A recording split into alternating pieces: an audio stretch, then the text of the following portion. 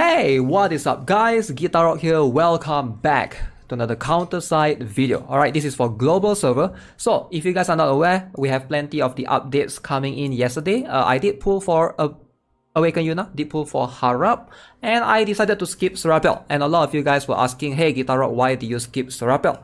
Now, my global account is going to be I try to focus on both, like both PvP and PvE. So if you are someone that do not care about PvP at all, so you don't really play PvP that much, Harab can be skipped. Alright, Harab is not going to be used in PvE. Not to say that she's unusable or she's extremely bad, it's just that there's no incentive to really use her. There's no stage that you gotta like use her to be able to win stage. She is someone that steals units, and in most PvE stage you don't really need that. But in PvP, that's what makes her so strong. It's like, I feel like she is so strong in PvP that even if you play a little bit of PvP as a casual player, you gotta have her. And the opportunity is right now available for everyone in global server right now. I feel like Harab is gonna have a lot more impact, in my honest opinion, than Serapel for most players. Because Serapel, she is still a little bit gear dependent. She is still a little bit what do you call this, level dependent, contrary to people's belief. Harab is not. It's like you whip one time, boom.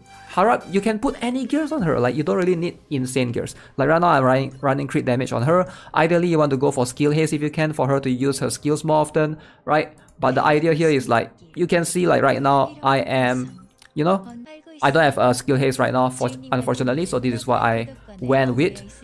But yeah, the idea here is, if you have spare tickets, should you pull for Harab? I honestly think you should. Like, you might not care for PvP now, but in the future, the moment you start caring for PvP at all, you're gonna see the impact of this character right here. In the future, there's gonna be so many units that have summon units, not just A.YUNA, right? We're gonna have like soldiers, like Replacer King and stuff. We're gonna have Blue Bridge Mark II. And then if you guys haven't seen the latest video that I posted just now, the new Awaken soldier in KR unit have like summon units alongside with him.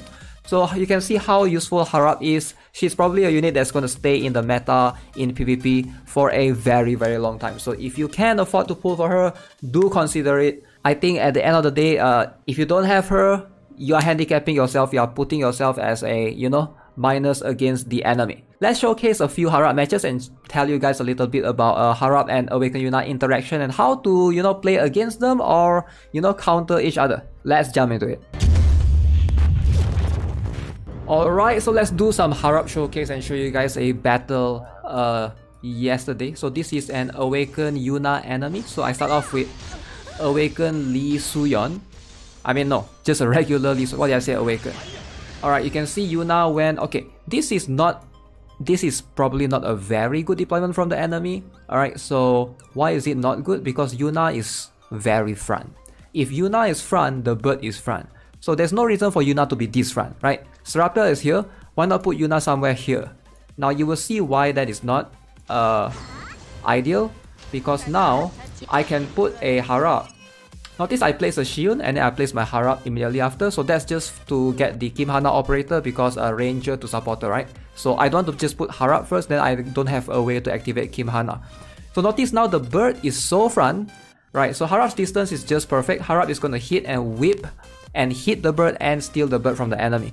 So the idea here is Harab will always hit the most front enemy, in this case Serapel, but she's next to Yuna. If Serapel is, let's say, here, Harab would hit here and might miss the bird. But because Serapel is here next to Yuna, so Harab easily, look at that, I walk forward and I did hit the bird. And now notice what happened. Pay very close attention to the bird. The bird is actually hitting the enemy. I know it's a little bit laggy. Now you can see, now Yuna is turning right. She's facing the other, she's fighting her own bird. She's literally, now she is hitting her own bird, the bird is hitting her. Okay, so keep in mind the confusion only lasts for a few seconds. I think the bird recover right there. The confusion doesn't last forever. But this is how you can see, you can steal the bird from the enemy. Harab is really strong in countering the Yuna meta, right? For sure, if you know how to use... Hopefully, you know, when I make videos like this, you can learn from being a Harab user and also from being an A.YUNA a user, right? How to deploy it correctly. Because if you are an Awakened Yuna player, you are using Awakened Yuna in PvP, you want to be careful a little bit with your deployment. There's lots of ways that you can counter Harab still. You can use your own Harab to steal the bird back. You can also use a Shiun to counter Harab, right? And you know, you can also have a Kang in the backup. Hopefully, if you see Harab, you push her back. That can also be a thing that you can do. You sacrifice your Kang. Your Kang is the one that will get Kang, and the stronghold is the one that will get stolen by Harab, right? Will get confused by Harab, but your bird is safe. And that is, in most cases, a much better trade. Alright, let's have a look at one more player right here. So this one is a New Ohio with Elizabeth and stuff. Okay, so New Ohio can be used as well if you want to. If you can silence Harab, that could be a thing. Alright, so we're starting off with Lee Suyeon, and enemy has Esterosa. So I deploy Carl afterwards. You know, now the New Ohio straight up went with silencing me. I'm not sure if that is the approach, because you're silencing in the case and then you use Yuna afterwards. That's a bit weird. I think he should have deployed a Yuna first, and again you can see the Yuna is in front now. So now I place Harab. Right, notice I place Harab. I'm going to start whipping the bird. Harab is going to whip, hit Elizabeth, hit the bird, right? And now the bird has been stolen. The bird is on my side. So that's something that you gotta be very careful. I see a lot of players doing this. They put Yuna in front. Yuna is not a... Okay, here's the thing, right? I understand that a lot of people, they look at role. They look at the role defender, striker. They take it very seriously. Look at Awakened Yuna as a ranger. Don't look at her as a striker. Alright, place her how you would place a ranger. Yes, sometimes she would walk to the front, but if she walks to the front, it's fine. It's not your fault, right? Rather than you deploying her in front. But treat Awakened Yuna as a ranger. You never place your Gaeon or Kalwong in front, right? So you want to treat her that way. So that's how ideally you want to use her. She's not Awakened Hilde. She's not Awakened Mina. You gotta understand that not all strikers are built the same. You will understand this later on. I think Awakened Yuna is the first utility-based striker or Awakened unit that doesn't fit that role perfectly.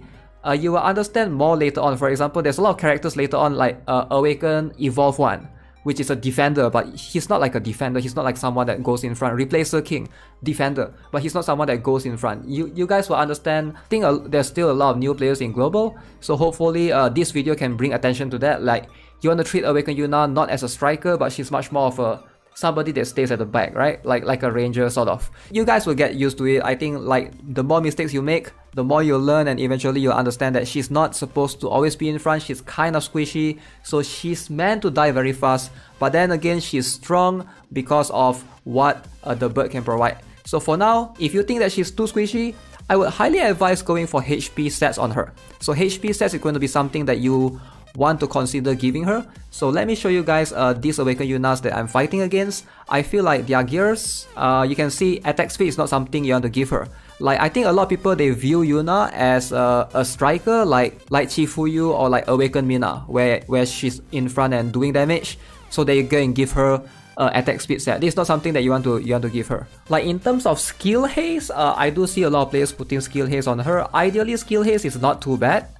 Skill haste is actually her best in slot, but the problem is not many people have the Gordia skill haste yet, and she can feel a bit squishy.